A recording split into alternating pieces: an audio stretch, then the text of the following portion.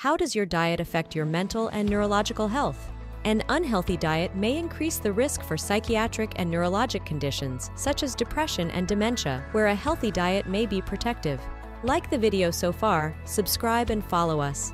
A study published in the Archives of General Psychiatry discovered people who consumed a diet high in fruits, nuts, whole grains, fish, and unsaturated fats, olive and other plant oils were 30% less likely to develop depression than people who consumed meat and dairy. Another study found polyphenols in berries, strawberry, blueberry, blackberry, acai berry, and other darkly pigmented fruits and vegetables may slow cognitive decline through antioxidant and anti-inflammatory properties. And remember, your best source for everything health is your chiropractor. Visit your chiropractor regularly and make sure your nervous system is functioning 100%.